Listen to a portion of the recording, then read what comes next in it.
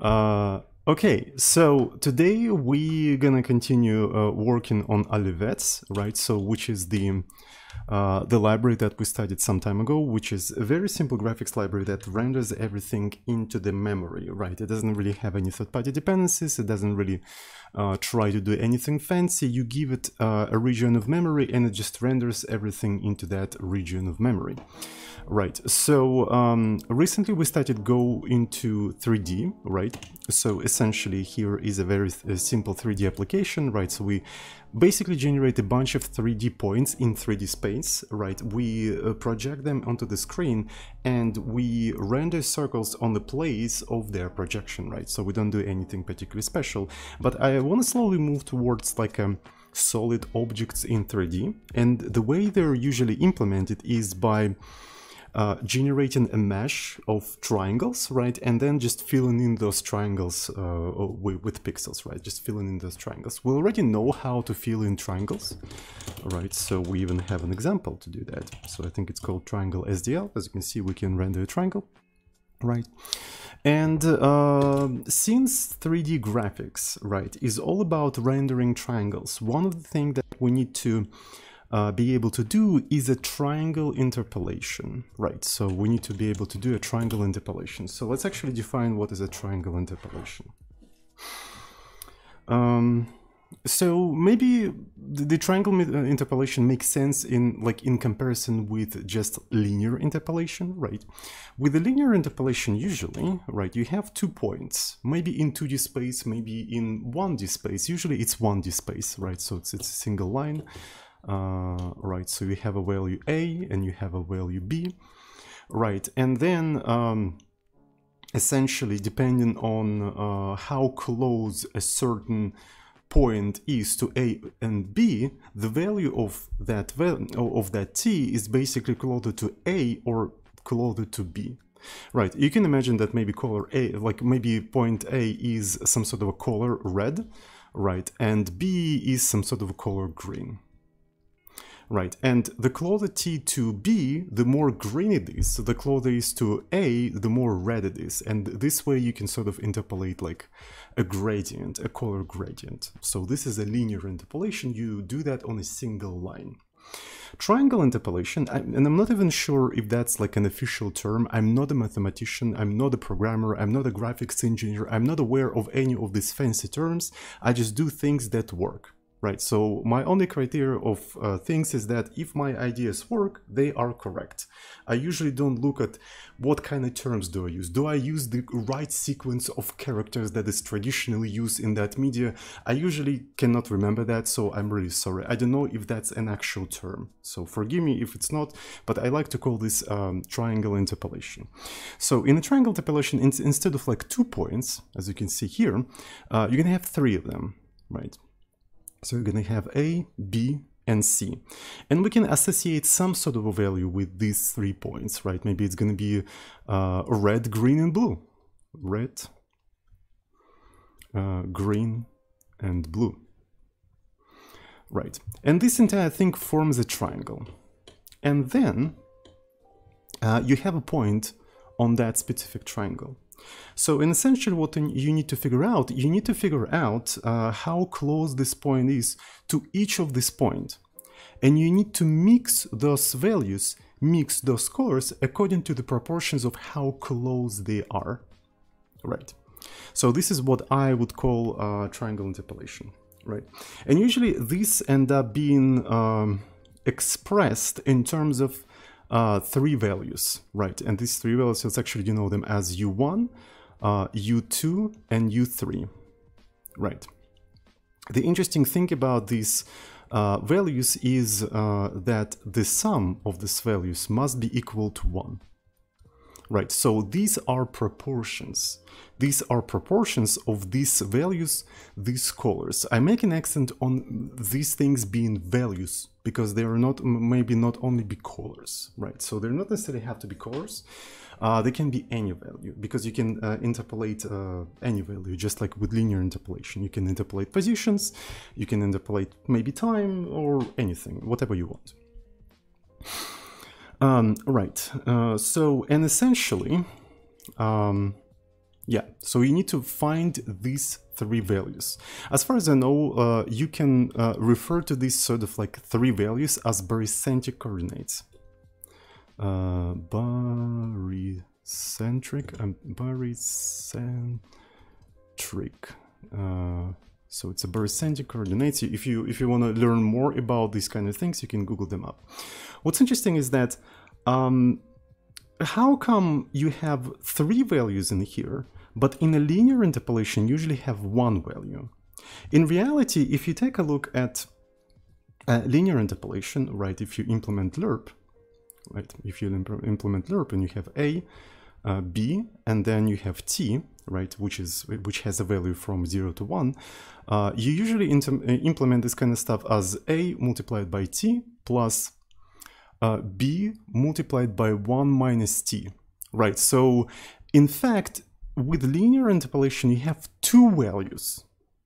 It's just like you need to know only one to express it properly, because you can say that this is U1 and this is U2, and their sum is U1 plus U2 is equal to 1, right?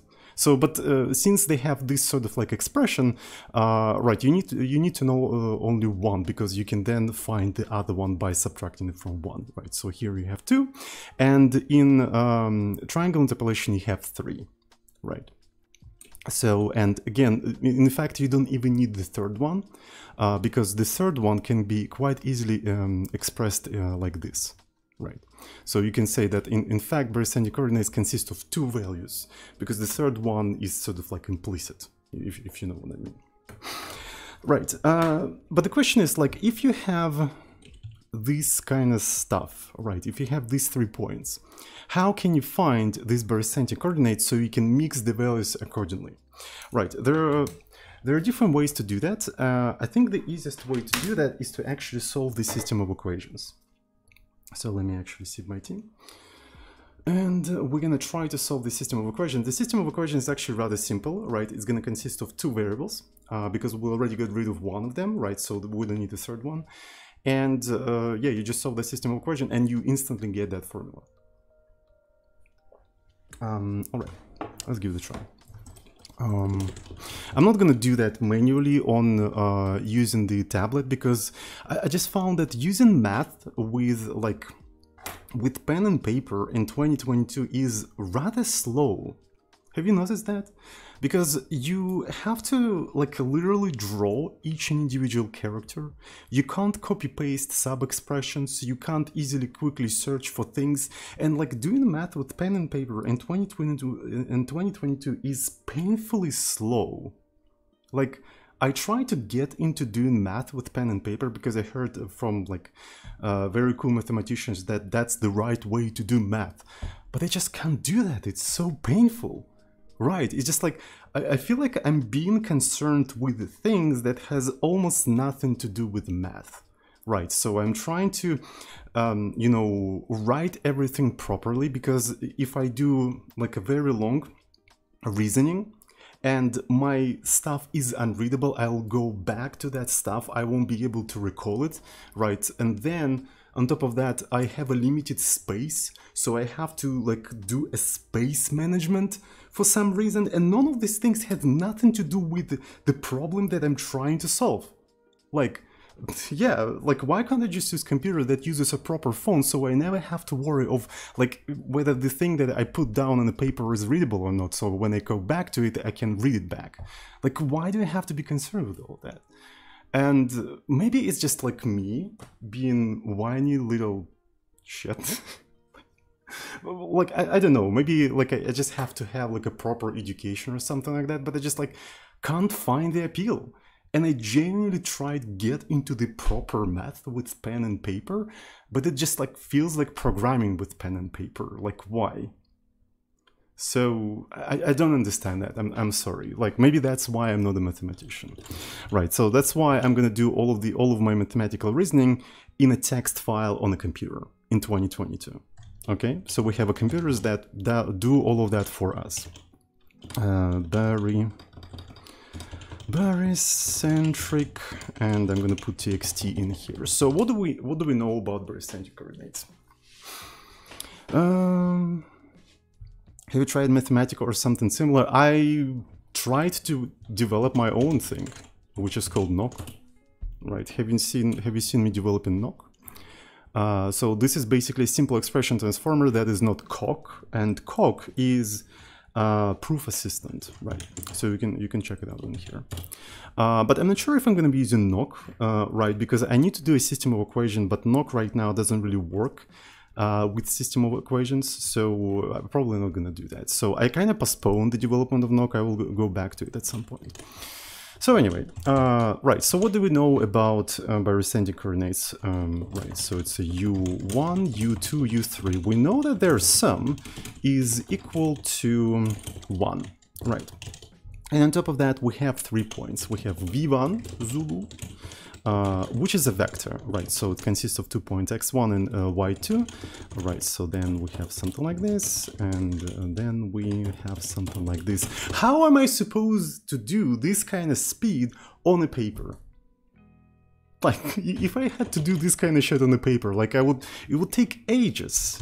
Like, come on. Anyway, so xp, yp, right? So this is basically the point inside of the triangle for which we are trying to find the barycentric coordinates, for which we try to find the interpolator. Another interesting property of this thing is that if you take the components of the x components of the vectors and you do a dot product with barycentric coordinates, like so, right? So if you mix in the components, the x component according to these proportions, you will get basically the x component of the point inside of the triangle. So this is another important thing that we have to keep in mind. And the same thing goes for y components. And this forms a system of equation that we have to solve. So, and one of the things we can do, right?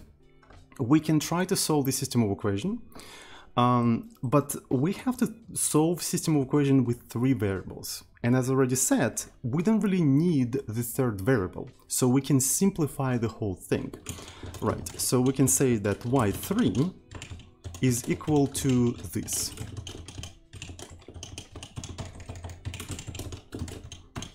Which means now we can take u3, right, and replace it with this specific value.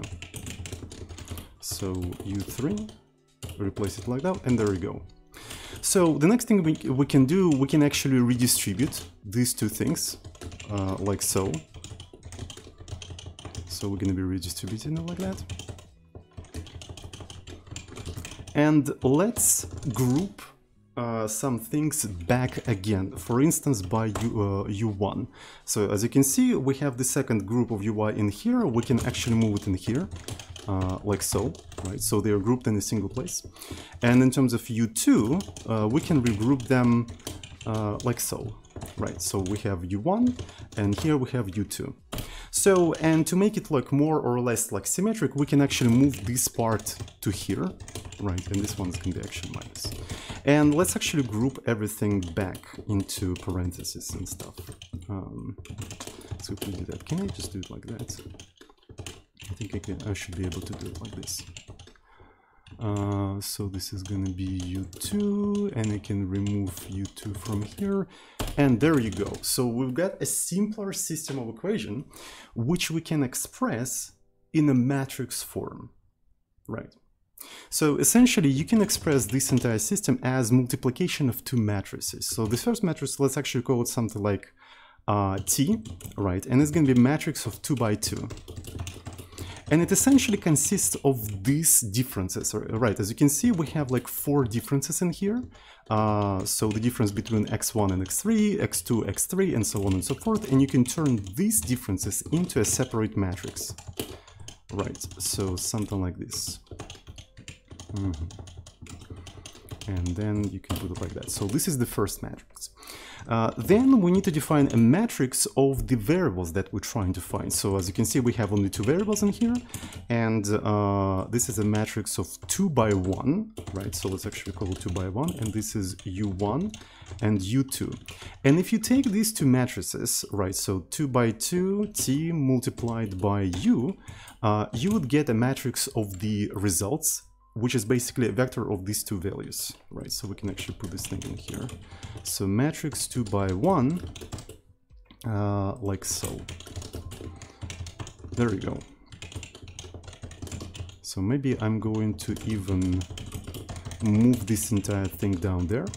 So this is basically a compressed form of this system of equations, right? So, and if you remember how you multiply matrices together, it actually does make sense, right? So, do you guys remember how to do that? I can actually try to do that. So let me show you. So this time it's actually a little bit easier to draw it. So let's imagine that we have a matrix T, right? And it's a matrix of 2 by 2, right? So this is a 2 by 2. Let me find it in here. So it's 2 by 2, and we have a matrix U, which is 2 by 1, right? And essentially we are constructing a new matrix 2 by 2 by doing a dot product between this vector and this vector, and then doing another dot product between this vector and this vector again, right? So essentially you have two matrices, right? 2 by 2 and 2 by 1, right? And the matrices are multiplicable. Is that how we say that? If their inner sizes are the same, right? So we have 2 by 2 and 2 by 1, and these things are the same, and that's why you can build this, you know, cross structure to actually do dot products between their corresponding columns and rows and columns, right? So this is more of like a visual thing, right?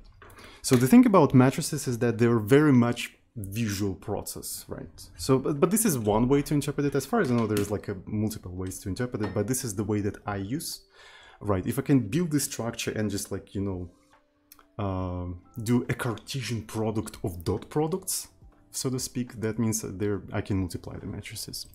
So, and this is effectively what we're doing in here, and as a result, we're gonna get this matrix. So to solve this equation, we have to move this thing to the right side, right? Because we're trying to find U's.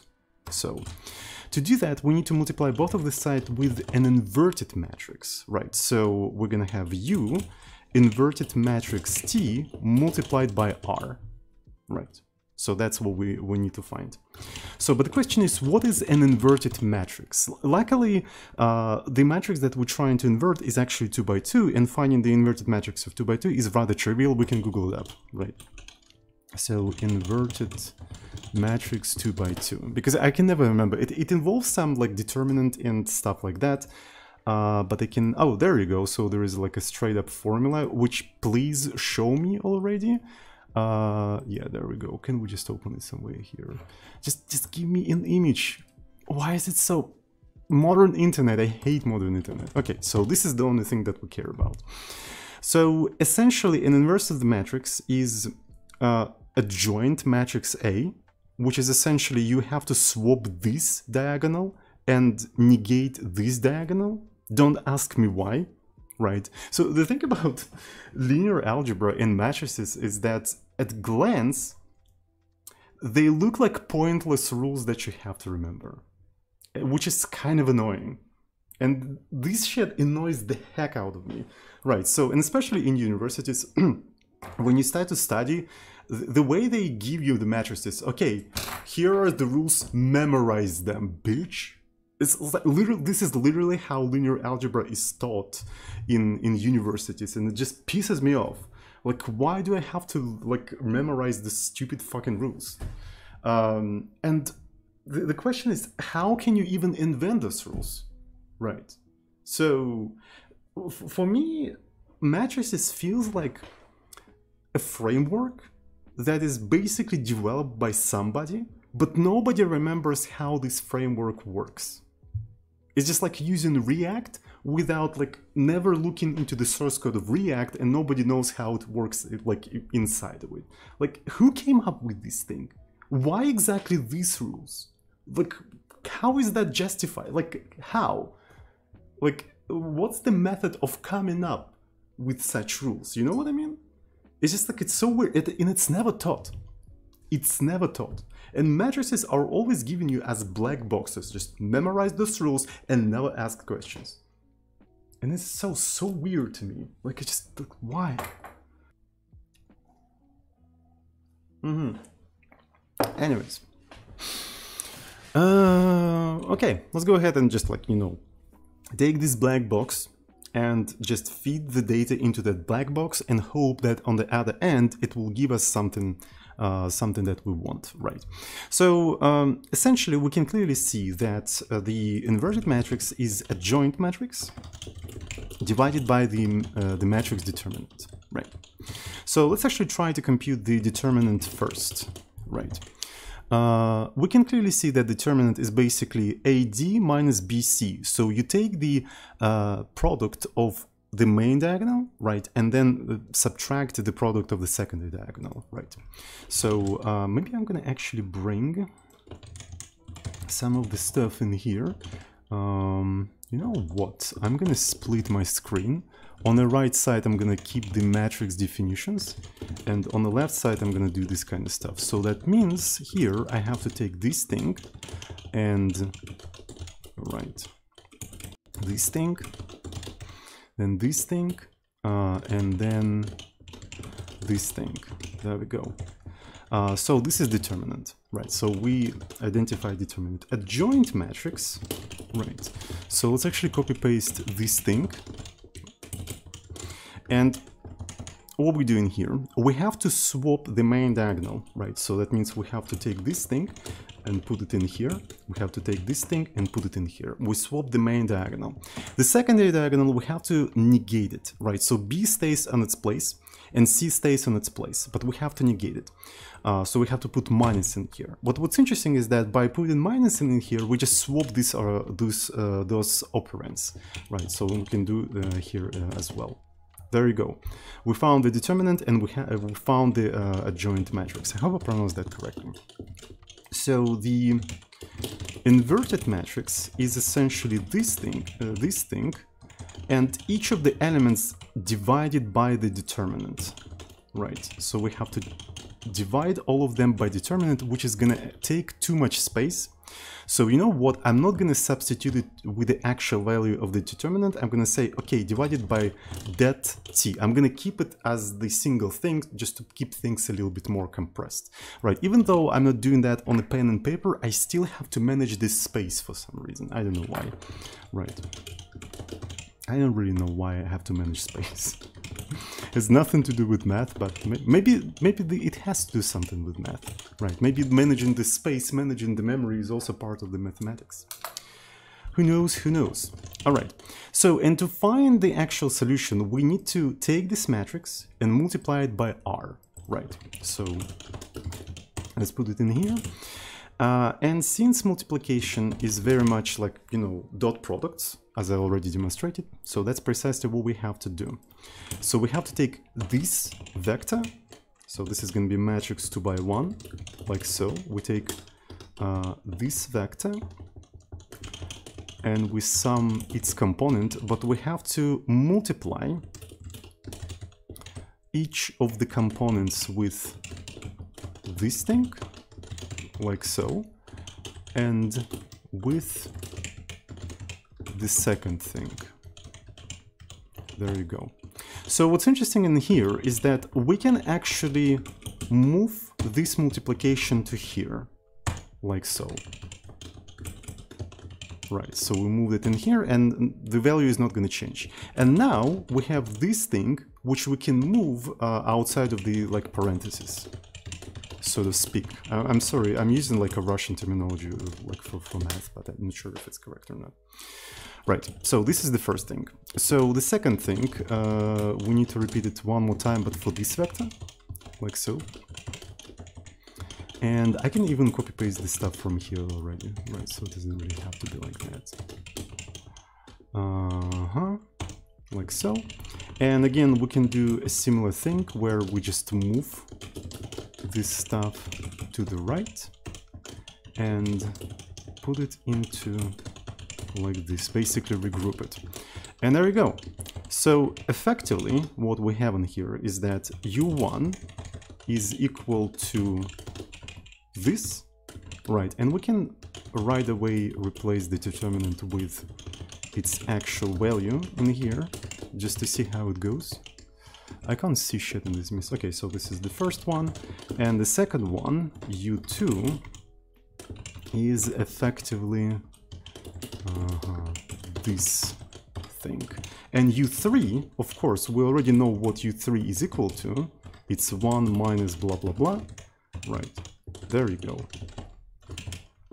So this is basically the formula for the for finding the barycentric coordinates based on 4 points, right? The vertices of the triangle and the point inside of the triangle. So when you have these things, you can find the proportions, like the the triangle interpolation, using this formula. Pretty big formula, isn't it? But I mean, it's not that scary if you know that this thing is a single determinant thing, right? So you can always keep it in a separate variable, like so, and just like put it like this. There you go. So this is a whole thing. And what's funny is that you can already take this stuff and put it into C code, right? You already have a C code that you can use in your program, right? So essentially you can do something like int, maybe void barycentric, and here you're gonna have x1, y1, and you're gonna have 3 points. Right, so here we're gonna have x2, y2, x3, y3, and then xp, yp, right? And then you want to return u1 and u2, right? So it's going to be u1, u2, but it probably has to be a float, right? So it has to be float. u2, and u3. So let me actually align these things appropriately, maybe put this stuff like that. So this one is going to be integer, maybe I'm going to make it float. And this entire stuff, since it's output parameters, we have to make them like this. There you go. So that's another advantage of doing math in a text file, because you can take the results of your reasoning and turn it into code to execute on a computer. Can your pen and paper do that? Like, holy shit, like a simple text file is so much superior, like without any special program. I'm not talking about any special program like Wolfram or anything like that. Just a plain text file is so much superior to pen and paper that I can quickly copy paste and transform expressions manually and then take the results of my reasoning and turn them into code executable on a computer without any special programs, just a plain text file. So again, maybe as somebody said in the chat, this is a skill issue, but I still don't understand the math with pen and paper. I just still don't understand it when this thing is so much freaking superior. Please somebody tell me. It's just like, okay, it doesn't use the conventional, the mathematical conventions that established over the hundreds and thousands of years by, like, very respected mathematicians. But that only means that your conventions are shit. Excuse me. Sorry. Right. I know this is not how you usually denote the matrix, but I mean, it works in a text file. I'm sorry, I'm joking. I'm half joking, of course. What I want to say is that it's just like I'm bad at math, okay? So I'm just like keep excusing myself.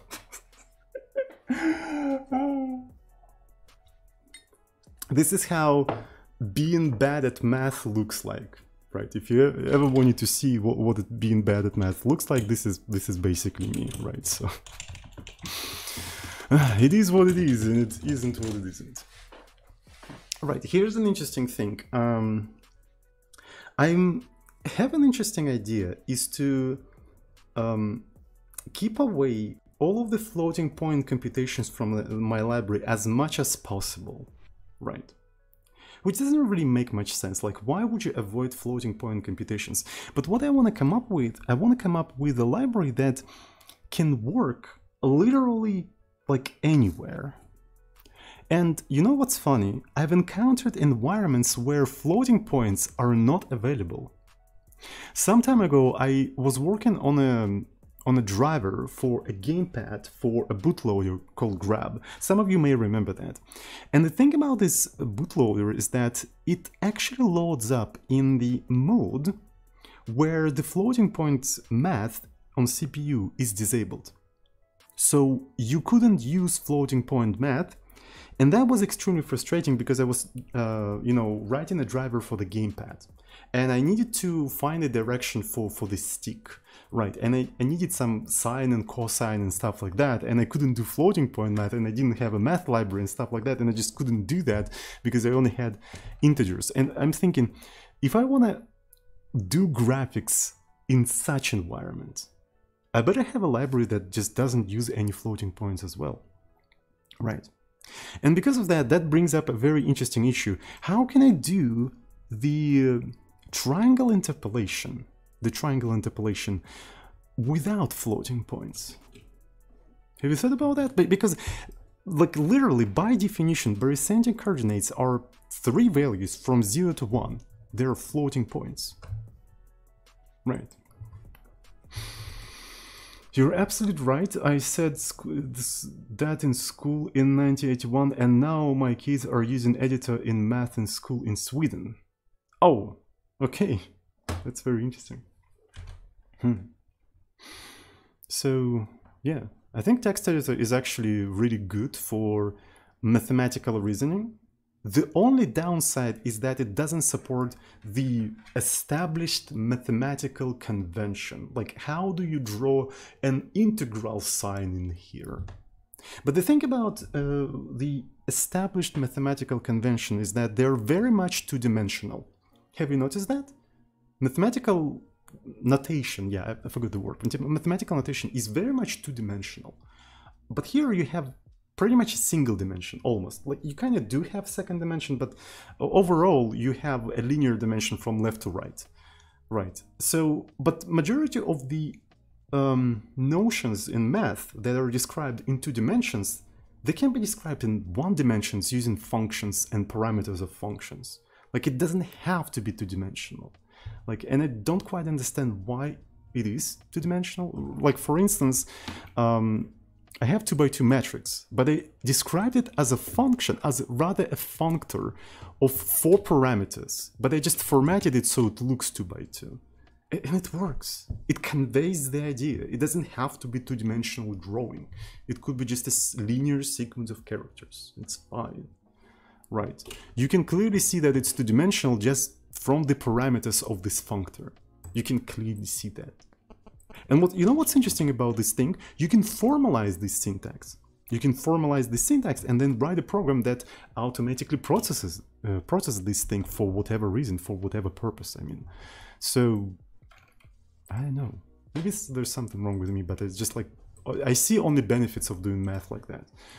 For pen and paper, it's easier for things like integral and derivation notion because it uses some cool line drawing. Yeah, that's exactly what I'm talking about. Right, but for the integral, what is an integral? Integral or integral? What's that? It's a functor that accepts several parameters. The variable by which you integrating things, the boundaries, like the low and upper bound, and the expression. Like, I mean, what's the problem of just writing it down like that? It's just a function with 4 parameters. I don't understand. Like, why does it have to be 2-dimensional and cool looking with, like, squiggles and stuff? Why is this? Am I missing something? Like, what's the point of 2 dimensions? Excuse me. I just don't understand. Again, maybe I'm dumb. I don't have a mathematical education. But all of that just looks like a gatekeeping to me. Anyway. I'm sorry. Okay. So I was talking about getting rid of the floating point, right? So here is an interesting thing. All of this stuff is integer. All of this stuff is integer up until the point when we divide by the determinant. Have you noticed that thing? So, and here is an interesting thing. Usually, how do you interpolate? How do you usually interpolate value a? You have two values, x1 and x2, which when divided like this, form a value from 0 to 1. Right, and then you can sort of interpolate by that value. What's interesting is that if both of these things are integers, you can reorganize this stuff like that and actually interpolate by that value completely in integers. Because the first thing you do, you multiply a by the upper part of the fraction. I forgot the upper part. Parts of fraction. Denominator is something, numerator. Okay, so essentially you multiply a by numerator and only then divide this product by the denominator, right? So that means if you know both numerator and denominator, you don't really need to do any floating point, right? Which means that what if we do the following thing? What if we craft the following interface? We're gonna return integers like this, and we also return the determinant, like so. And we do not divide by the determinant. Furthermore, we know that u3 is basically this. We can just like get rid of that completely and let the user of this function to, you know, figure out u3 themselves, right? And essentially, in here, what you can do, you have, for instance, like a caller, right, that you want to interpolate. And then you put a triangle into barycentric coordinates, like so. Then you put the point, and you're getting back these barycentric coordinates, right? And if you want to interpolate caller by u1, what you do, you just do caller multiplied by u1, and only then yourself divide by the determinant. So that way, we still can do triangle interpolation, but completely in integers, because we are exposing that determinant to the user. Isn't it cool? So, and all of that done completely in integers. So that means theoretically it will work in environments where there's no floating point. I know it's kind of pointless to, like, you know, specifically design for such environments, like it's kind of stupid. But if it doesn't cost anything to add support for that, why not? Because designing an interface like this doesn't really cost anything. Like, it just doesn't put too much, you know, maintenance cost. Like, it's just like, yeah, you just add additional parameter. Does that make sense, by the way? Does that make sense? So yeah, let's actually try to put that into our library, right, so to speak. And what's interesting is that you need to be able to do u3, right? To find u3, you have to do 1 minus u1 divided by determinant and minus y2 divided by the determinant. So, but this thing is already divided by the determinant, so that means we need to multiply it by the determinant, right, which will effectively turn this into that. Oh, okay, so all right, that's actually pretty cool. Effectively, right, if you have u1 and u2 not divisible by determinant, u3 can be computed by determinant minus u1 minus u2. Oh, that makes sense. That makes a lot of sense, actually. Passing around precise fractions instead of floats. Yeah. Maybe what I'm effectively doing, I'm actually passing around ratios. Yeah, I think I'm passing around ratios effectively. So there is this trick when people develop such type as ratio, right, and they have a numerator and denominator. I can never remember the name, I'm sorry. and they just define like different operators, like operator plus ratio A, ratio B, right? And then they basically, you know, convert them to the same denominator, right? So they do them, you know, the sum and then return a new ratio and stuff like that. So this is effectively what we're doing. That way you can do like fractions without losing any precision because you're using like ratios of things. So yeah, this is basically like fractions. It's kind of like that, but without the specific structure, right? So yeah, that's pretty cool. I think it is actually in fact cool. Yeah. Alrighty, so let me copy paste this entire thing into the library, right? And I want to apply that in Olive.c triangle. So what I'm going to try to do, I'm going to try to interpolate the triangle by the colors using this specific formula. Right, so what I have to put in here, I have to put this thing. And do I need to do anything else? I don't think so. Let's actually try to compile this entire stuff and see if it even compiles, right? If whatever we came up with is even compilable. Who knows? Maybe it's not. There we go. It is in fact compilable. Oh, by the way, have you noticed how quickly it built so many things even though I'm using Clang?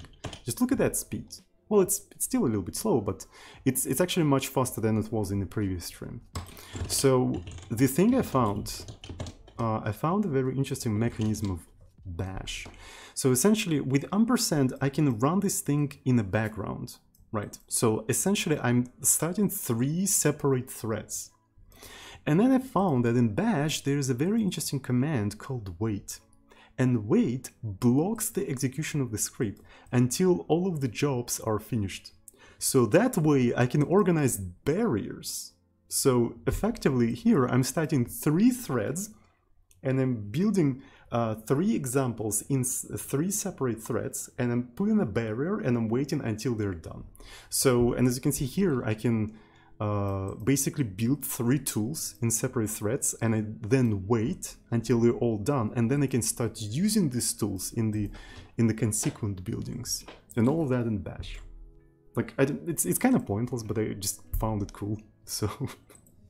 So I didn't have to use that. Like Make does all of that for you automatically, but I just like to try different things in different projects just to see how they work and how they fit for different goals. And wait is a built-in command for bash, so doing man is not going to help you much. So you have to do help wait, right? So because it's a built-in command. So wait for job completion and return exit status. And you can actually specify the ID of the current job. If you didn't specify the ID, as far as I can understand, it just waits for all of the jobs, right?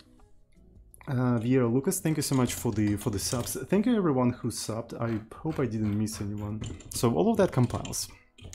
So Olive.c, there we go. And what I want you to do, I want you to implement the Olive.c triangle version that accepts not a single color, but actually 3 colors, right? For each vertex, right? So that's what I wanted to say, for each vertex. So let's actually put that in here, and let me put it like that, right? So the first thing we do with Olive.c triangle is that we sort the vertices by Y, because we're rendering with a scan line that moves top to bottom, right? And since we're swapping the vertices, we also need to swap the colors, right? So let's actually quickly do it like this: query replace YC, and in here, maybe I have to do it like that: query replace Y. I don't have to do that, and query replace that. Oh well, it's already done. I'm an idiot. Query replace YC. There we go.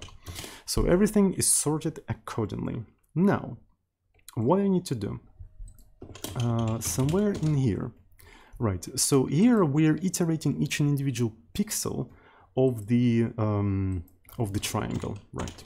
So there you go.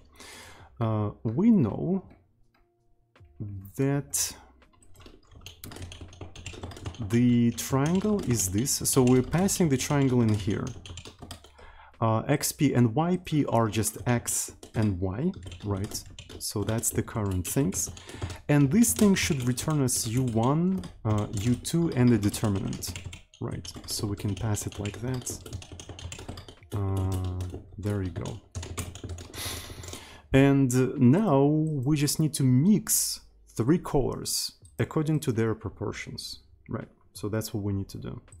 So I suppose we need to come up with the function that can do that for us, right? So mix colors 3, right? So in here we're going to specify C1, C2, and C3, and I suppose I'll need to pass all of that as a fraction as well, right? So U1, U2, determinant minus U1 minus U2, and then the determinant by which we're going to be actually dividing all of that.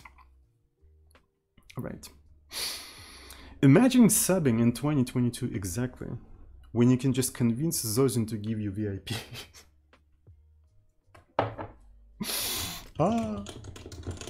Infiltrating the community is actually way more effective than giving money, because you don't have to give money. Anyway, but thank you for all of the subs, like, even though I don't get any money, but still thank you. Alright, so what we need to do, we need to mix 3 colors. We need to mix 3 colors, so this entire thing is going to return the color, the mixed color.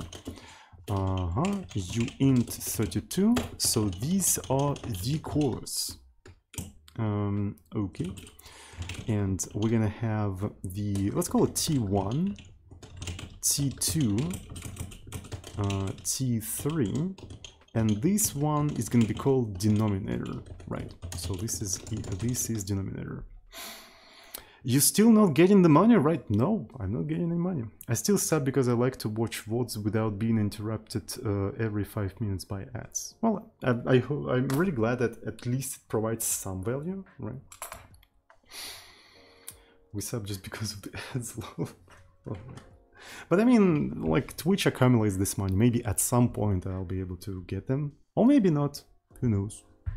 So we'll see. We'll see. Maybe not. Maybe we just turn into North Korea and it's gonna be like that for 70 years. And yeah, this is the money that will never end. But it doesn't matter, because there are things that are more important than money. For example, barycentric coordinates. They're gonna be the same regardless of like whether you have money or not. They work this way for anyone. For poor, for rich, for healthy, for sick. For anyone, regardless of your gender, sex, religion, regardless of your passport, it doesn't matter. These things are internal. These things are more important than money. So yeah, and that's why I'm doing that.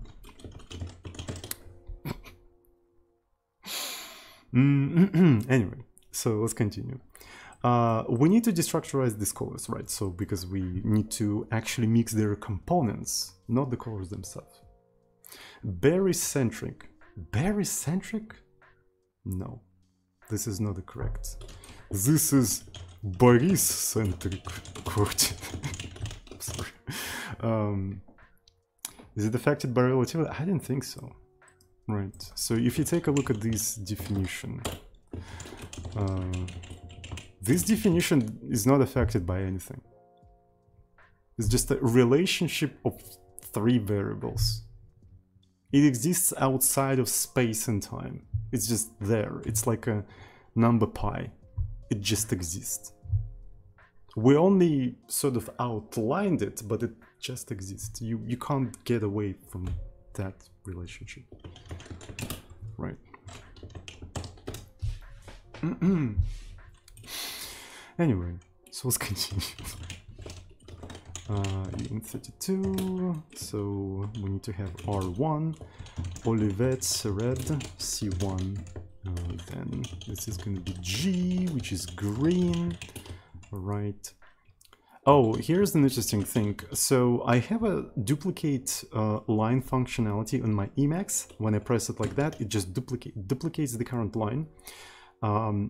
But here's the problem with that functionality. It actually does not preserve the cursor, right? So as you can see, when I stand in here, I duplicate the line, it goes to the end of the line, which is not particularly convenient because when I duplicate, I kind of want to stay on the same place where I was. And the reason why it acts like that is because I implemented it myself. Emacs by default does not have duplicate line functionality. Can you Vim do that, by the way? It does have by default duplicate line, but Emacs doesn't have that. So, and I implemented myself. I did a shady job, but recently I fixed it. So I would like to actually fetch the latest changes regarding the you know, duplicate line stuff. But I forgot where is my stuff. So .files. So let me see what do we have in here. So there's a zig mode. Let me get rid of that. I don't think we need that. So there's some Jai mode, some Vim RC, so Fuzzen mode. Okay, so let's actually fetch the latest stuff. I don't know, I have some changes in here that I have not committed, and I'm not sure if they're compatible with what I'm about to merge. I think they're compatible. Yeah, make duplicate line retain the columns. Right, so let me quickly restart my Emacs. Oh, by the way, I think even in Vim, it's not a thing. Right, so for instance, if I do something like that, and I stay here because I want to duplicate line and then quickly do DW and lib, right? Okay, I do YYP, and it went to the beginning of the line. Now I have to search for IO and do std. Seriously? Disgusting. Anyway. So in Emacs now, with my new modified duplicate line, look what you can do. stdioh. Look at that. This is so satisfying. Can your Vim do that? I don't fucking think so. Holy, look how satisfying that is. Anyway.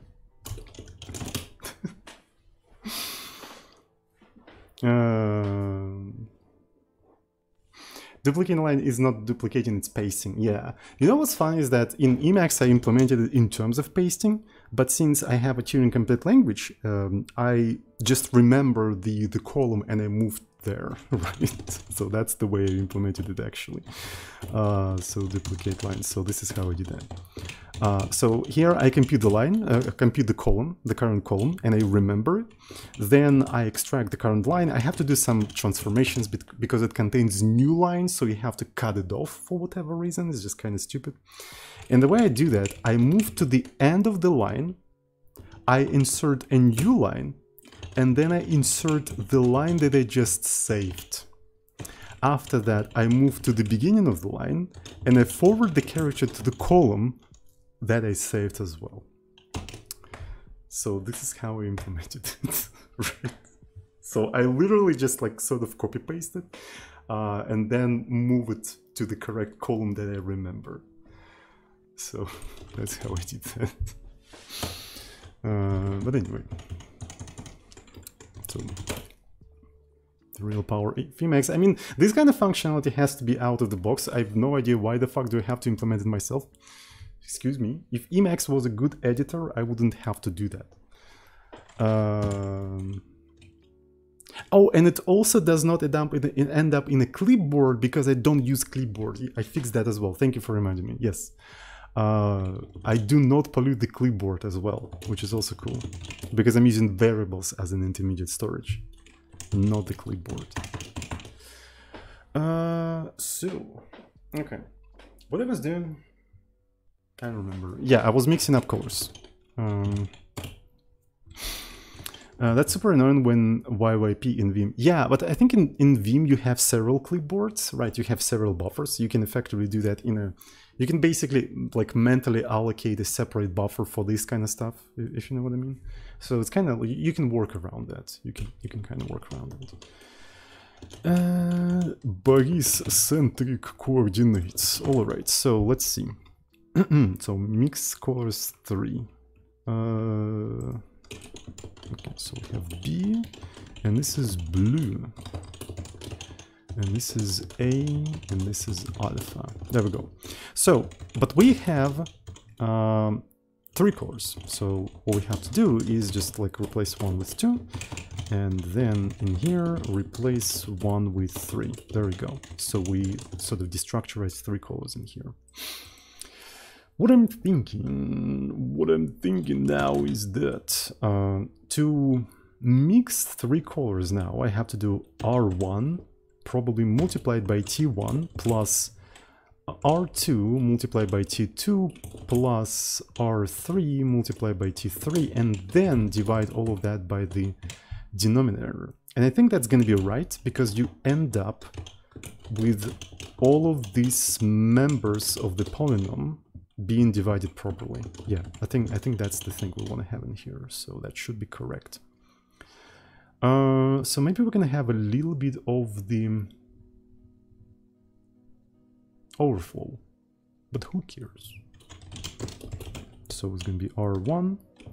Actually, it's a result R, right? So let's actually call it result R.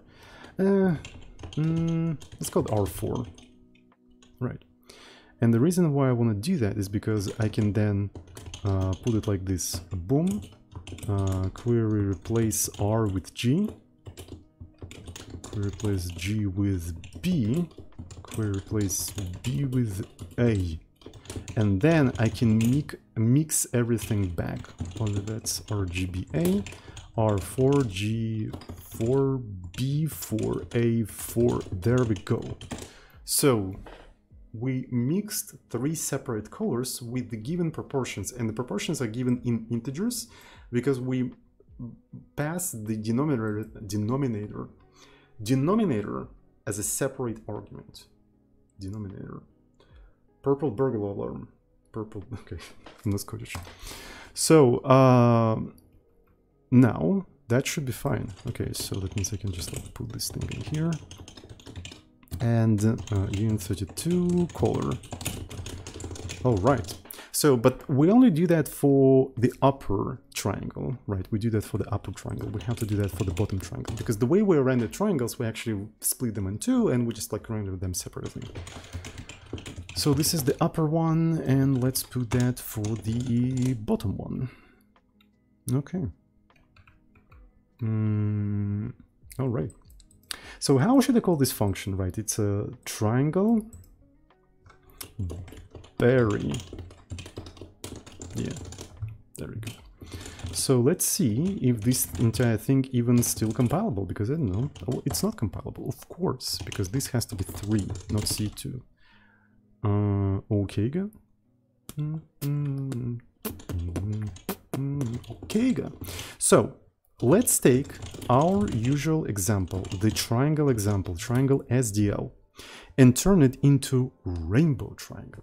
Right, so essentially we're going to provide 3 colors, red, green, and blue, for 3 separate vertices, and this function is supposed to interpolate these colors according to the Barycentric coordinates, right, according to them. All right, so let's go to the examples, and 3D.c, no, not 3D, triangle.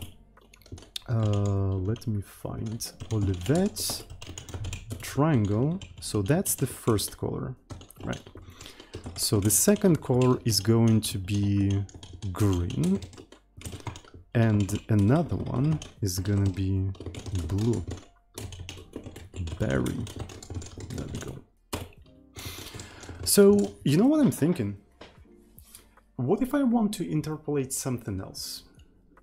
How am I supposed to do that? Right? Is there any better way to interpolate it? Like, so I have to create a version of the function for each individual thing I want to interpolate. And I'm not even sure if that's that much of a good idea. So I don't know. We'll see, we'll see. So let me build this entire stuff.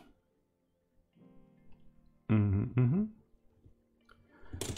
now I'm gonna run build triangle SDL. It kind of worked, but not for all of them. Sometimes it disappears. But that's kind of interesting. That is very cool. why the fuck it is doing like that? Right. So maybe because at some point denominator is like equal to 0. A blinky triangle, yeah.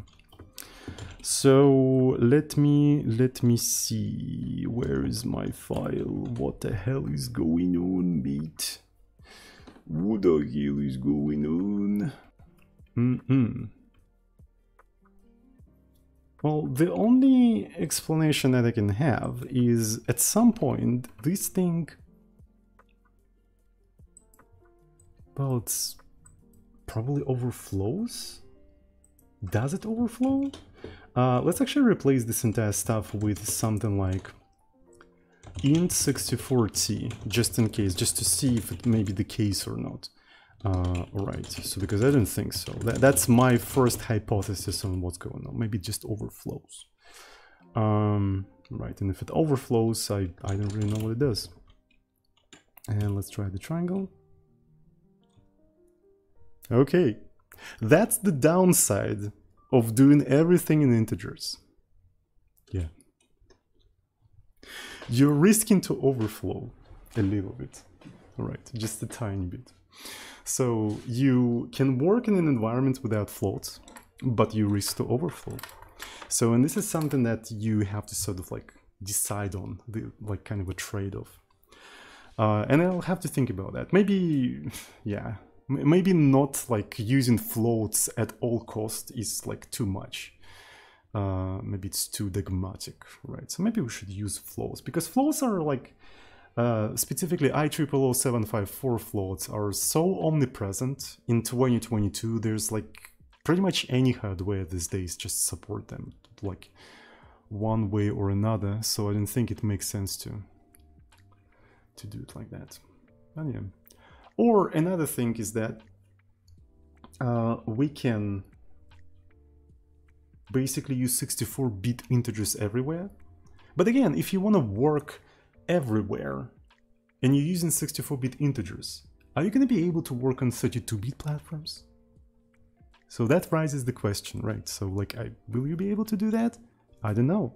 Another solution could be is that in the places where we want to use floats, we can use fractions, right? So, and also do all of the computations with fractions, so to minimize the overflow, if you know what I mean. Right. So there's a lot of things to think about in here, right? So there's a lot of things to think about in here, but yeah, that was rather interesting. So let's actually do maybe committee. You know what? I think I'm gonna call this triangle 3. Similarly to how I call this mix colors 3, right? This one is the triangle 3, right? So I specify the colors. All right. Let me just commit. Let me build everything. Build sh. Okay, so we have this kind of stuff. Let's put 3 in here.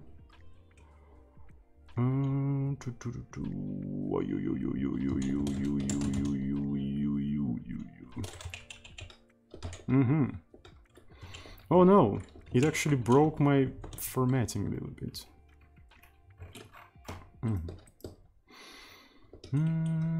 Do I want to keep this thing? This is sort of like a proof. Not really proof, but this is how we came up with this formula. Is it useful for anyone? I don't know. I'm not gonna keep it. Maybe I can turn it into LaTeX document of some sort. That would be interesting. Some sort of like a, you know, white paper that demonstrates how to do this kind of stuff. And by the way, with LaTeX, you can use all of these fancy mathematical notations, can't you? I think you can, right? So, Barycentric tech, right? How do you even do that? Document, class, article, right? Then, yeah, could not find it. You have to do begin, document, and then you can close it like that. Hello world. Right, so let's actually try to do that. Barycentric. I haven't used later for quite some time already, so I don't really know. Okay, so here is the stuff, right? Okay, so it's too bright. So here's the hello world. So we've got a PDF with the hello world, right? And what we can do is begin. I think it's equation, if I remember, right? If I remember correctly, it's equation.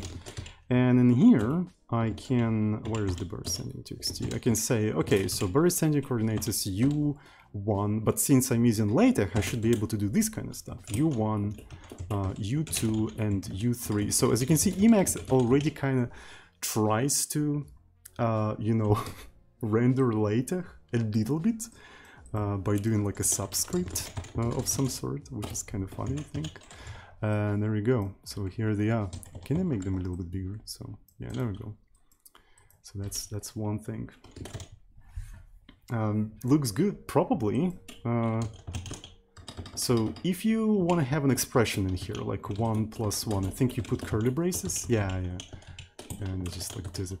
It doesn't really render it properly. It just like sort of like, you know, outlines how roughly it would look like. If it's a subscript, it will just make it smaller and lower it down, but it's not like a proper rendering anyway. It's just like, you know, hinting to how it's gonna look like. Right, that's pretty cool. So the PDF viewer I'm using right now is called Mu PDF, and it allows you to refresh the PDF by just pressing R. And the cool thing is that it doesn't mess up the position of the view and the zoom, right? So that way I can just like experiment around with this thing and just refresh, and it's pretty interactive, so to speak. And I'm not using any special, I'm sorry that I hit mic, any special support for LaTeX, right? It's just Emacs, a text editor. I can use any text editor, and the separate viewer that just refreshes every time I update this entire thing, right? So nothing special, just saying. So Barycentric, and I don't know how to get a new line. I think, oh yeah, so you put new line like this, which means I can put this stuff in here. Right. So can I now do the following thing and say use subscripts for all of these things? Can I do that? Is that a thing we are allowed to do? Okay, so it doesn't support new lines. I don't remember. LaTeX, equation, new line. How do you use new line? Okay, so you know what I like about LaTeX is that like any problem you have, you can put that problem in Google, and you quite often can find a solution that you can just simply copy paste and it will work. AMS, oh yeah, I remember that. So if you want to do like work with math, you better use this package because it has like a lot of additional math related things. Not AWS, but AMS, right? It has nothing to do with Amazon. You have to use a line. A line. I remember a line.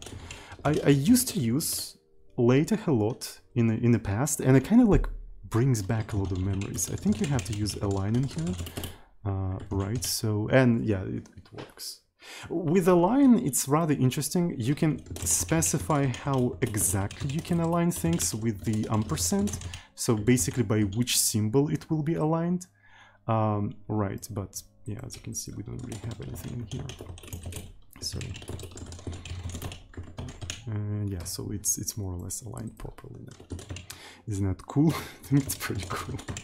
Why am I having fun with this thing? I don't know. So system, I don't know how to specify the system equations. So the relationship.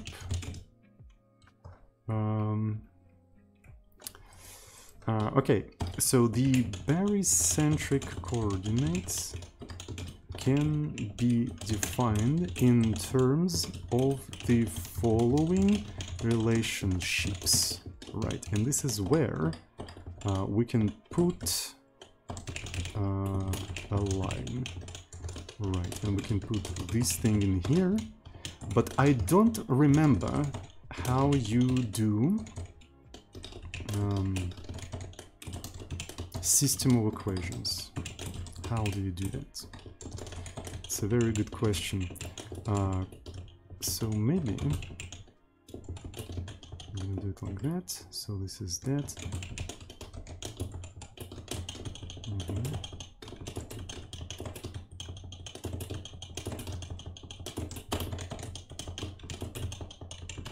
Maybe I should have actually done that in later. That's rather interesting. Yo! Well, it would be nice to maybe align that somehow, like this. Look at that shit. Oh, yeah, and it's better not to have any asterisks, because they don't really make any sense. Let's just remove them.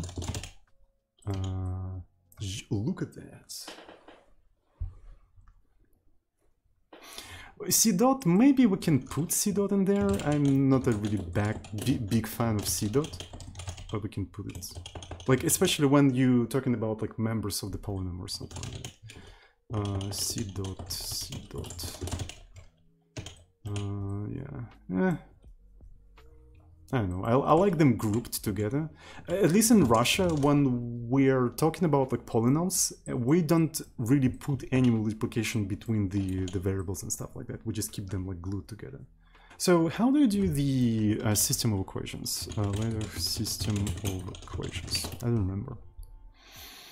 So math mode, system of equations. All right. Cases. Okay. Let's just use cases. Sure. I wonder if I can do something like... I can't do that. So it's going to be begin cases, and I can close this entire thing like so. This is not what I wanted. Thank you so much. I wanted to just recompile my PDF. Doesn't that look like a system of equation? I think it does. That's a pretty good system of equation, not gonna lie. All right. So the next thing we want to do. Let's reduce the amount of variables in these equations. Right. So, and we can do that by just basically expressing U3 in terms of U1 and U2. Already 16 months I was absent for. Thank you so much for tier 1 subscription, for 16 months of tier 1 subscription. Even though I don't get any money, I still appreciate the intent. So yeah, maybe one day I will get this money, but we'll see. Your line P equal, yeah, probably. Okay, thank you so much. Yes.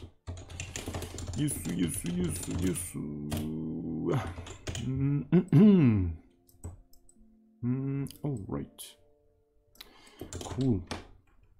Let me see. So let's reduce the amount of variables in the equation. Begin a line. Yeah, not end if. Let's put it in here. Y2. And because of that, we can now express the entire system of equations like this.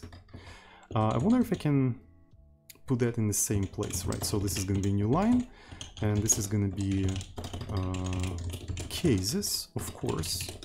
I'm going to close the cases. So I'm thinking how I'm going to align them. What's the best way to align those cases? Probably by this thing.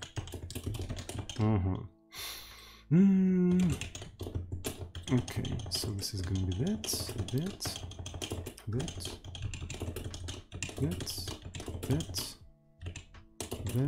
and the last one is that.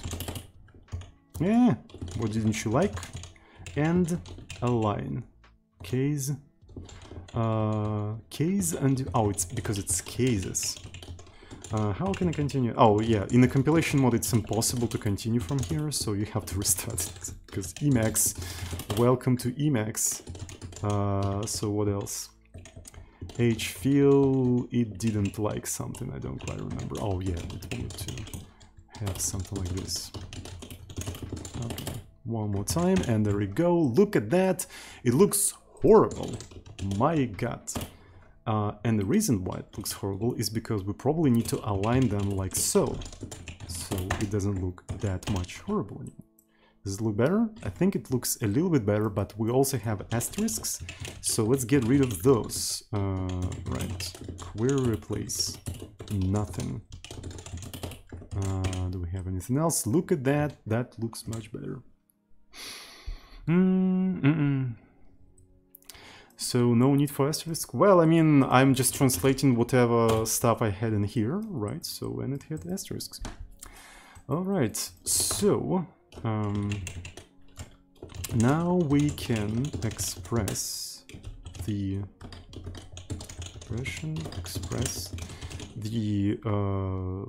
system of equations in.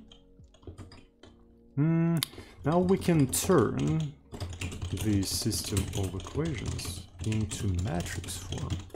Right, so let's turn it into matrix form.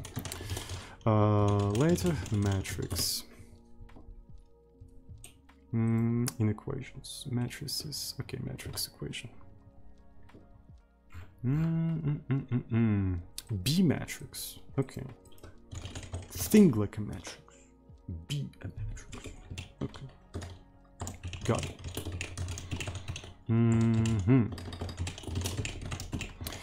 All right, so let me actually go ahead in here. So the first matrix that we're gonna put in here is gonna be T. And if I remember correctly, you can just do it like that. So it's gonna begin B matrix. So I think I'm gonna even put it like this. So these are the elements of the matrix. I'm gonna close it like so. So we don't need commas. And just put this stuff in here. Maybe we don't even need parentheses, but I want to keep parentheses because I like them. So I think, do I have to separate the elements? I think I do have to separate the elements, so I'll have to put it like that. All right, look at that. Look at that beautiful, beautiful matrix. My God, it's amazing. Mom, am I a mathematician already? I'm a mathematician, Mom. Mom, I'm doing math. Not math. Math. Sorry. Okay. So, hello, Fast Magic 47. Hello, hello. So, barycentric coordinates. So the second matrix is going to be probably U. Right, so a big U, begin B matrix, and we're going to close it. There we go. U1, U2. There we go. This is the second matrix. But as you can see, it's not aligned properly. Let's align by equals. Right, let's align by equals. Is it going to look nice? It looks nice. Would you look at that? Oh, I can even make it a little bit closer. Okay, so this is the maximum zoom. I cannot go any further. Right, so this is as close as I can get. And the last thing we have in here is the last matrix. B matrix. And that one is just this.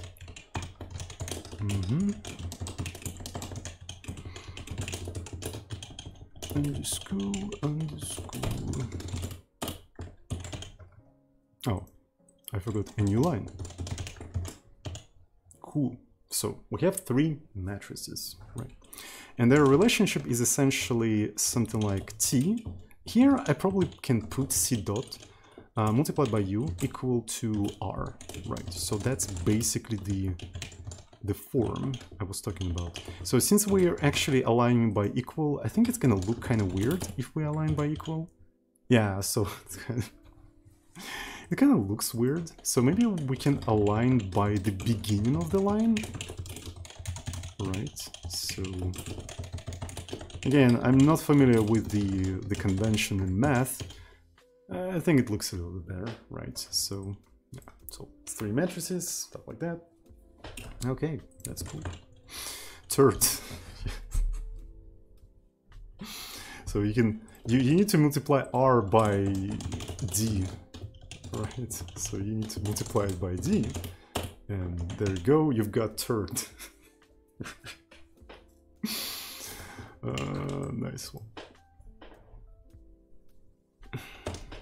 We're doing math. Oh yeah, we can say that d is equal to 1. Yeah. D is equal to 1 third. Okay.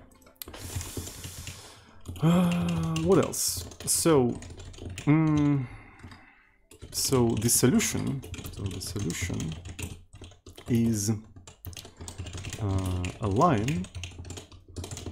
Basically, oh, and in here I can actually express inverted matrix as t minus 1.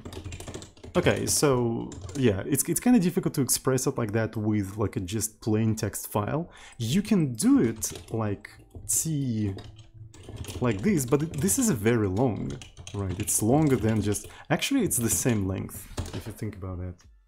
They literally have the same length. So maybe it's not that bad. Right, but I mean, if you render that into the PDF file, you're gonna end up with a beautiful, beautiful t-1. That's pretty cool.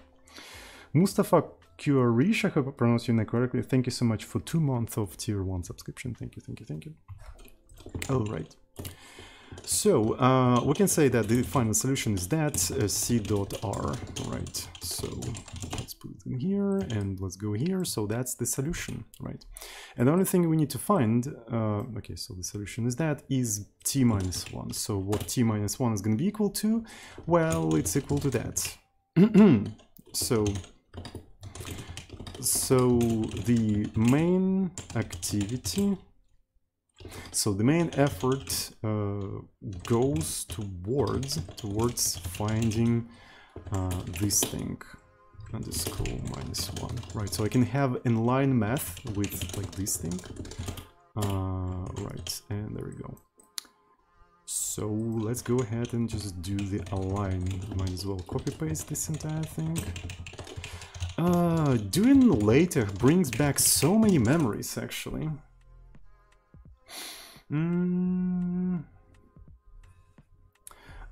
The objective is to solve for the vector y, so perhaps y is similar to... Well, the thing is, we already solved this equation in a text file. So the solution looks like this, right? So that's the final solution. So I already did that in a plain text file. I just decided to convert it to later, and it actually works. If it didn't work, I wouldn't be able to do this, right? So that's the actual visual confirmation that I solved that equation correctly. Otherwise, I just won't be able to do this rainbowish thing. So I'm actually quite confident that this is correct. Anyway. Don't forget to add d variable to the code base. Yeah, of course. I mean, yeah. I mean, in the code base, it doesn't really visible as a third. All right. So anyway.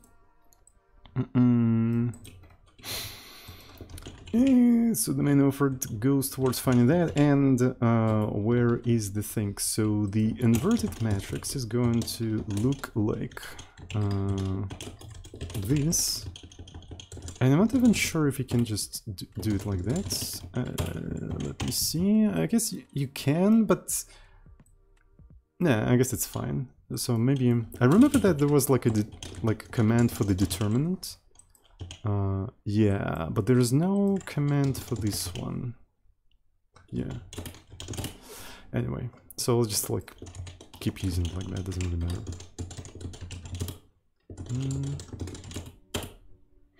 Oh, there isn't. Oh, yeah. By the way, I forgot that you can use a fraction. Sure. So mathematicians want everything to be two-dimensional. They're scared of one dimension. Yeah, there we go. So that looks a little bit nicer. That looks a tiny bit nicer. Nicer. Okay.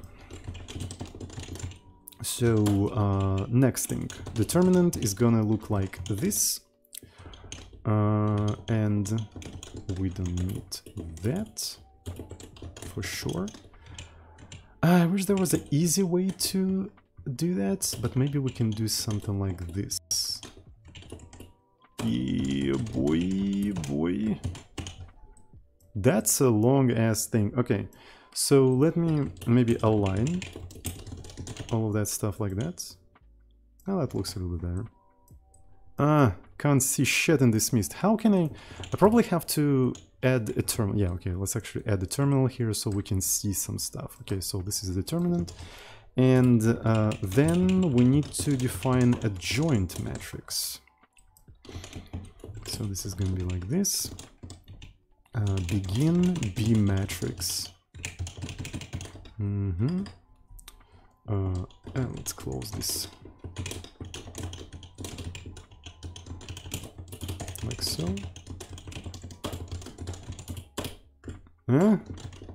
Something was not complete. This is because I didn't provide the new line in here.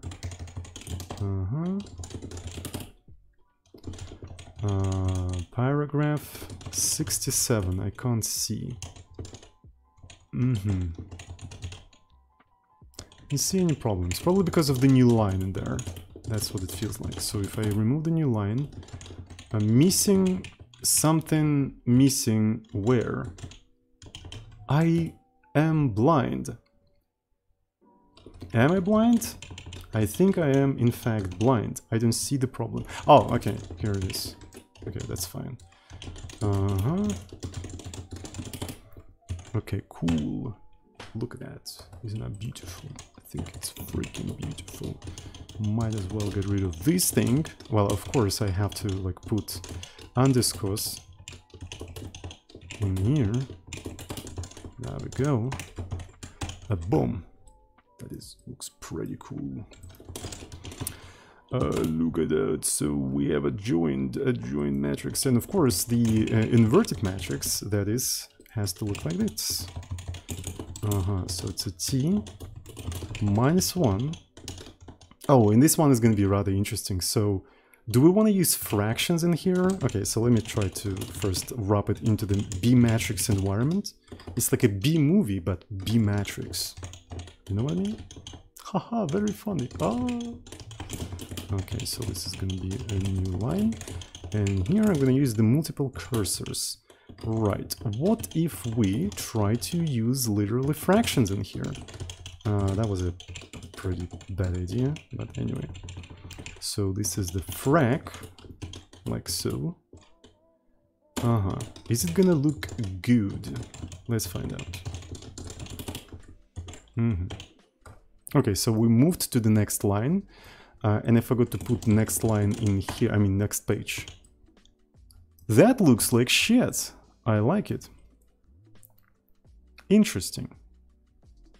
Really don't like how it looks like. So you know what I'm gonna do? I think I'm gonna move the determinant like outside of this entire thing. So I'm gonna just keep it like so. Though probably makes sense to get rid of that. And of course I forgot to put underscores in here, sure.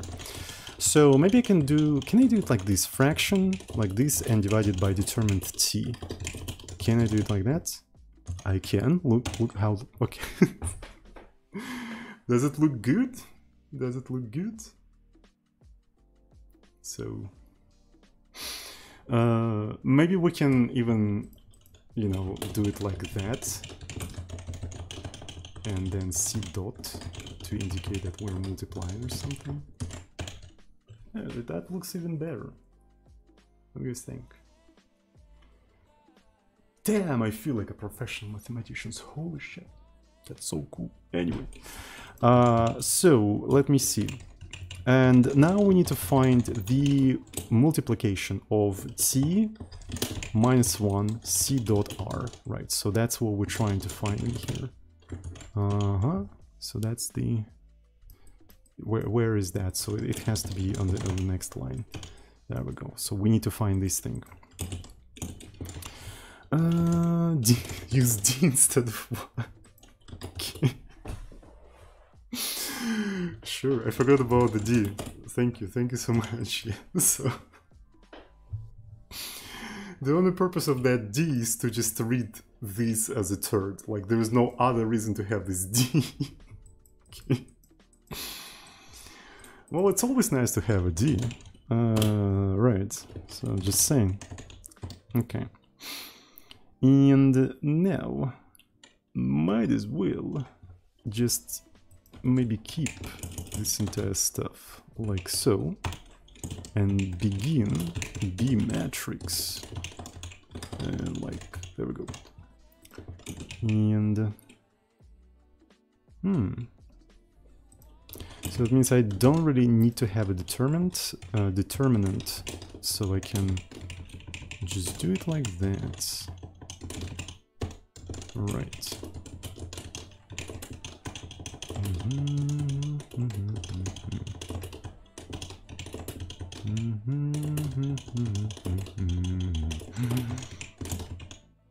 So this is a new line.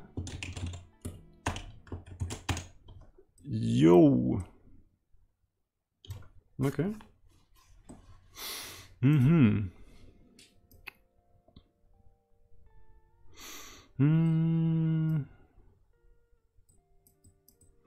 And I suppose the last thing I want to do, right, I want to actually sort of like specify the final formula. So the final formula, you need to find U1, U2, U3 given points. Can I do it like that? V1, V2, V3, P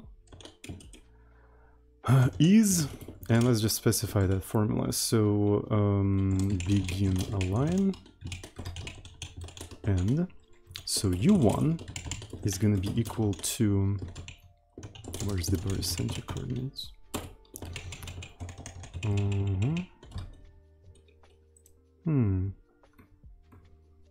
I think it would be easier for me to copy paste that stuff in here, right? And use a fraction actually. I want it to look really, really good. So I'm gonna use a fraction, and at the bottom of the fraction, we're gonna use the determinant, the matrix determinant, like so. So it's gonna look very, very epic. Trust me. Okay, look at that. Doesn't that look cool? Frunjik, thank you so much for tier 1. Thank you, thank you, thank you. So this is only y1, right? So we need to define y2, u2, sorry. Right, so this is going to be fraction. The denominator, already known, we can put it in here. The u2, it's going to go in here. Right, and this is a new line. Okay. This is the second, value. And the last one, U3, is 1 minus U2 minus U1. And we can also align this entire thing. There we go. So that's basically the final formula that you need, right? So U1 can be defined like this, U2 can be defined like this, and U3 is basically expressed in terms of U1 and U2. So, and we have a white paper, and we can basically just go ahead and publish this white paper to some scientific journal, but not really scientific, maybe some math journal or something like that. Thank you for this brilliant show, later math and humor. You're welcome. I'm really glad that was entertaining. It was really entertaining for me. I feel like I should have actually done all of the math reasoning in LaTeX right away, because I mean, it's basically the best of both worlds. You have a text that you can just like shape around and modify, and you also have like a conventional math representation, right? So yeah, I guess. So maybe I should have done it like that. And furthermore, you can now start making it, interesting, like pretty, like put a section. Barycentric coordinates. Right. So let's actually try to do the following thing. Right. And there we go. So we have a section in here. You know what would be cool in here? The picture that illustrates like how the triangle looks like with V1, V2, V3, and the P. That would be kind of cool, actually. I remember there was a package in LaTeX that would allow you to do like a vector graphics. Like LaTeX, something like feats?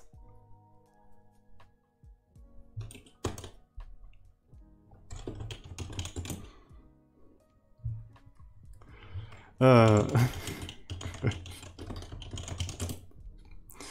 don't know what I expected. Something like a simple word, but with Z instead of S. Does anyone... Ticks, yes, thank you so much. Anyway, math is hard, okay? Math is hard. So, ticks. Yeah, there we go. Let me see. Okay, that was awkward. Yeah, so this is basically... I'm pretty sure I have it installed. Again, I've been doing like LaTeX for quite some time. And this is also an old machine, so I probably have a lot of like different LaTeX packages installed in here, so... I'm sure I have... Why do I want to say feeds? Ticks. Okay. Let me try to do... Okay, so it compiles. So what's the environment we're supposed to use in here? Ticks picture. Alright. And let's close this thing. So we're supposed... Okay, so here we actually put like 2 lines. Right, and this is intersection. Okay, can I just like recompile this entire thing? Oh, okay, that's pretty cool. Look at that. So you can straight up have the you can straight up have the vector graphics in here, which is kind of cool. I think I'm gonna keep it in here. So it would be also kind of nice to have some sort of variables, but I'm not sure how to do that yet. So let me just try to print, just to draw something. Okay, so fill draw black circle at 2 points. Okay, so this is probably what I want. I want to have a point maybe at 0, 0. So this one is probably the label, right? So can I put something like v1 in here, right, just to see how it's gonna go. This didn't work. I wonder why. Probably because a semicolon, so it wants a semicolon. So let's put it in here, and okay, so here is the v1.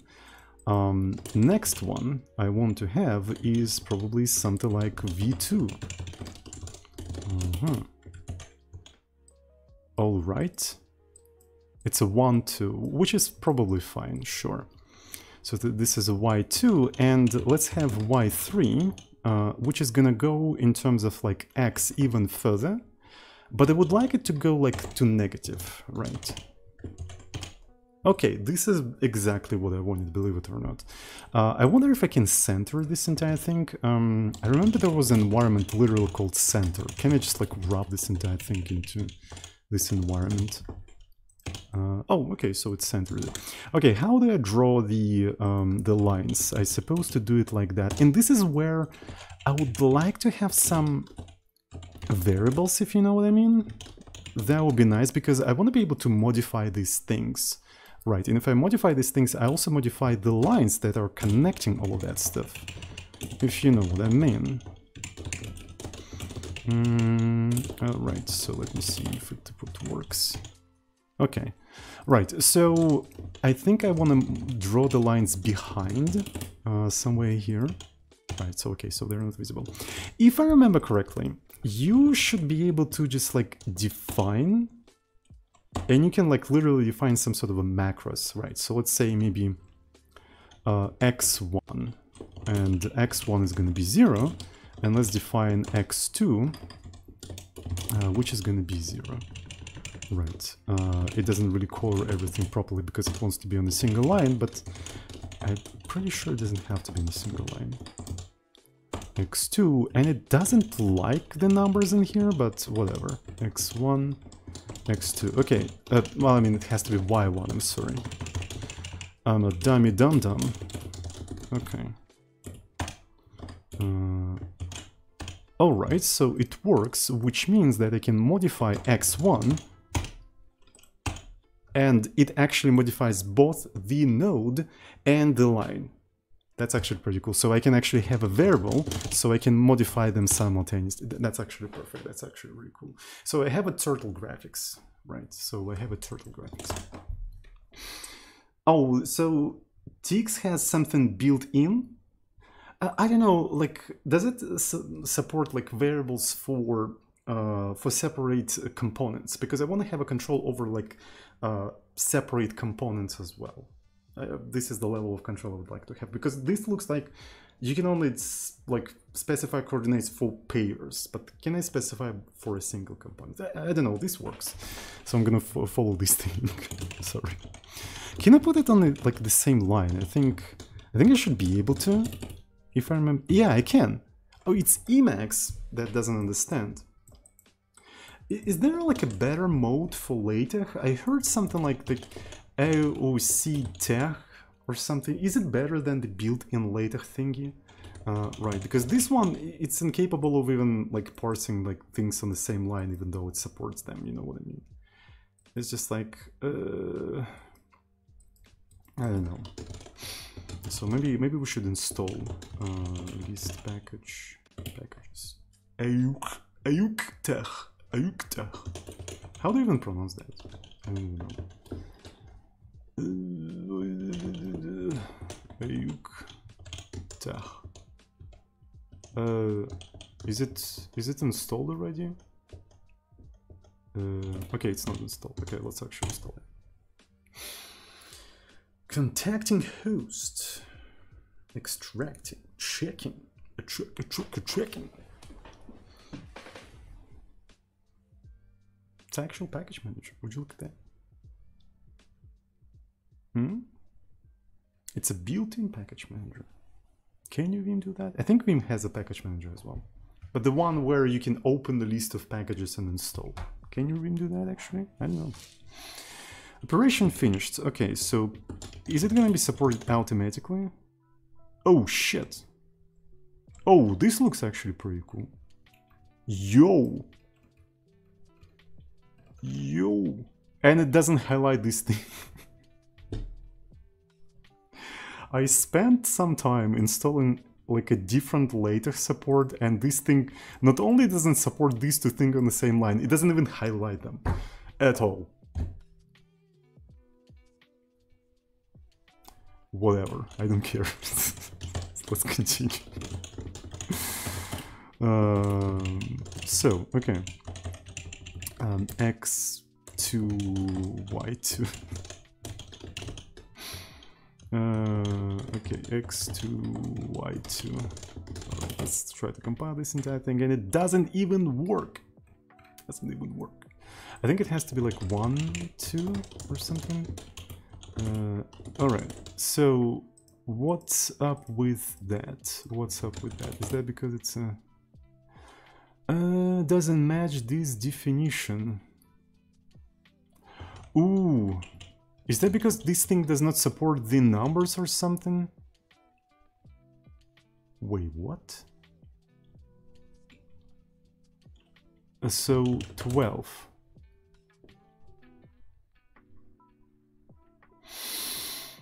Shit.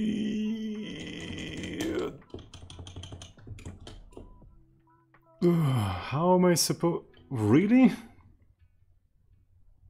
What a shitty tokenizer. Okay.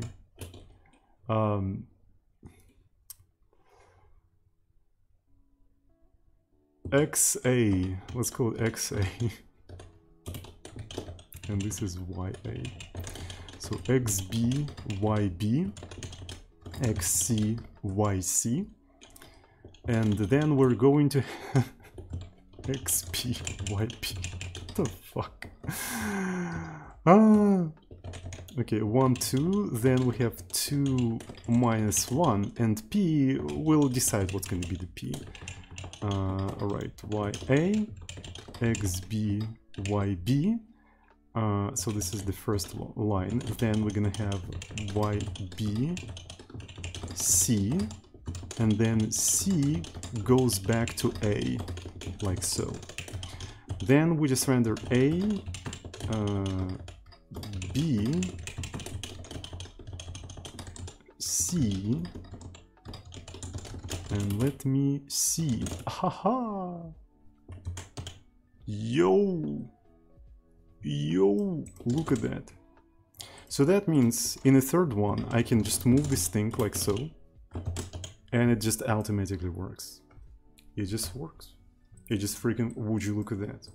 By the way, furthermore, can I have math inside of these labels? Can I have? I can't, or can I? I don't freaking know why it didn't work. So 15 something something, what?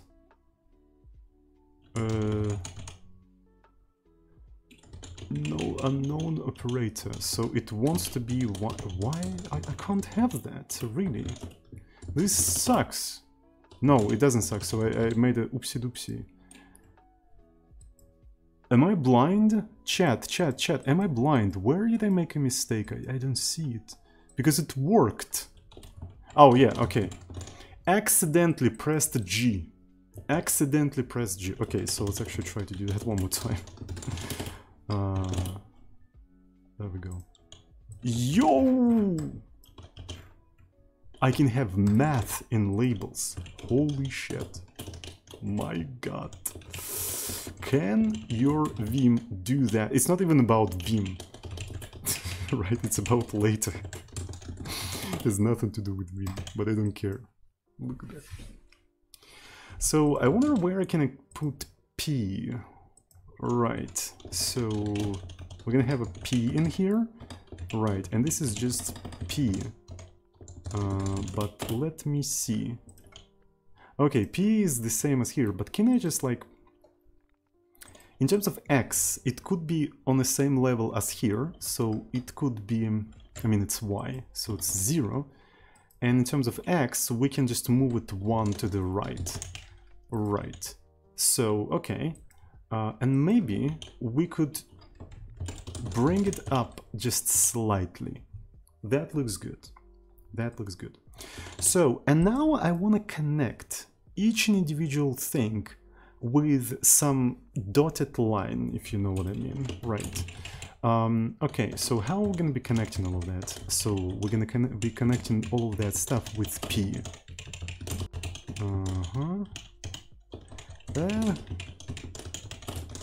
Right, there we go. All of that is connected, but I want it to be like sort of dotted. I wonder if I can keep it thick, but then say dotted. Does it support this kind? Okay. Oh, that's actually pretty cool. Would you look at that? Would you look at that? That's so cool. Oh shit. It's just like SVG, but inside of later. That's pretty nice. And you know what's cool is that like I can modify this stuff. Okay, so what if I make 25 in here? Right, and just like, yeah, it just updates. I can just like move it around. I can even use, I didn't even have to use the MyPaint. I could have just used these for explanation. Like, who the fuck needs any of that? Like, later, for everything. Yes, perfect. Oh shit. That's so cool. I like that. Oh shit, I'm also streaming for 2 hours. I guess that's gonna be it for today as well. You know what? I think I'm going to commit that along with everything. I'm gonna put docs, and in the docs, I'm gonna move this thing in here. Right. Yep. So... I remember there was a way to sort of like have a title and author. Maybe I'm gonna do that later. Whatever. So...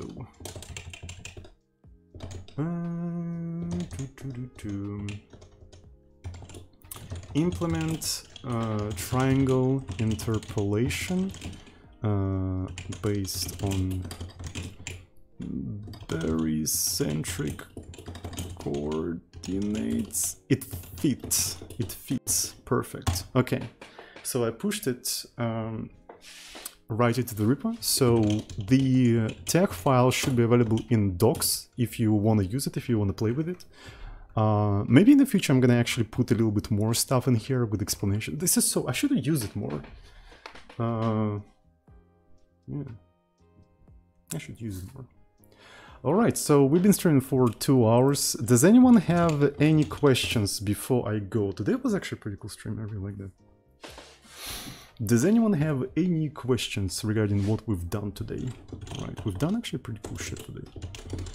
PDF later, Barycentric coordinates. Okay, so new PDF. Yeah, that's so cool. What's the next step? The next step is going to be actually using the triangle interpolation for Z buffering, right? So as I already said, we're trying to move to like actual 3D, and in 3D, to properly cut the triangles that intersect with each other, you need to have Z buffering, right? And Z buffering is usually done by interpolating the Z coordinates of the vertices of the triangle. But there is a challenge, a little bit of a challenge of the fact that the triangles are actually projected onto the screen. So their Z coordinates are not changing linearly, right? So, and there is a hack for that. You're actually interpolating like inverted value of Z, but I'll go into that on the next stream when we're going to do like actual Z buffering. But without the triangle interpolation, you can't really do that, right? Because you need to linearly interpolate the triangle.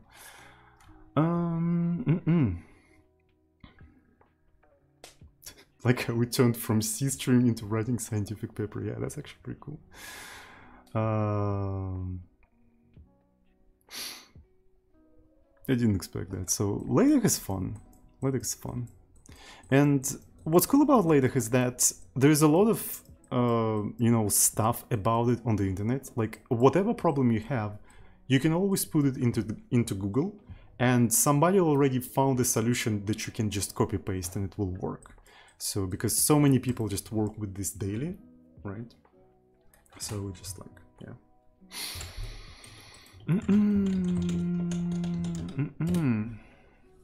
Right.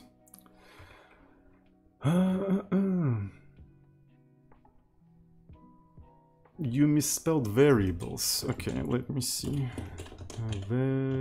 Yeah, thank you so much. Let me typo. There we go.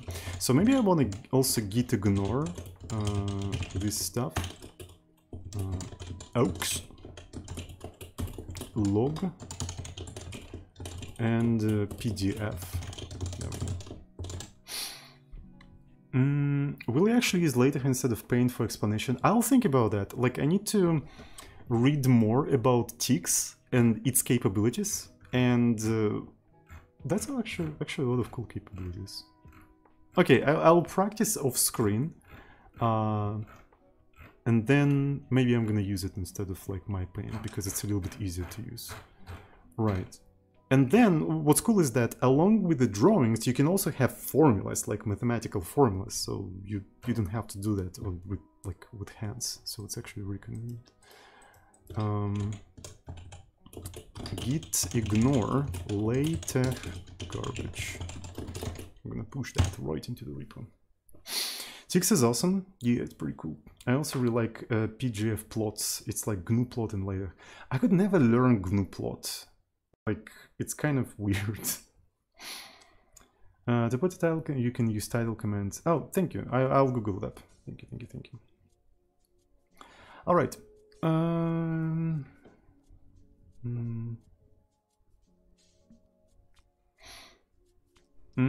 You can also put it in the repo. You think I should put PDF into the repo so people can use it?